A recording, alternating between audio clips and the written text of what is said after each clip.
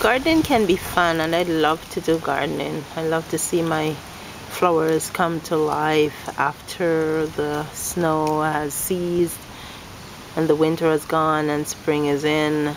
And I also love to plant my vegetables, and I'm always looking for easy way or tricks or tips that can help me in doing my garden and to do it successfully. Now here is one tip I want to share with you.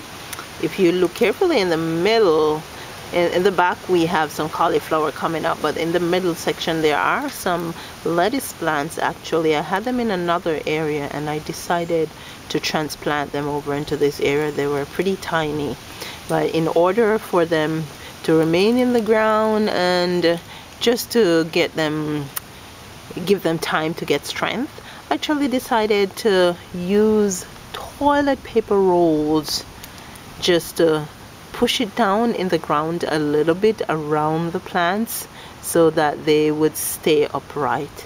So that's one trick or one tip that you can use in your garden when you're transplanting small plants. That's toilet paper rolls. I just cut them in halves and use them. And that's my trick, or that's my tip I wanted to share with you now. Happy gardening!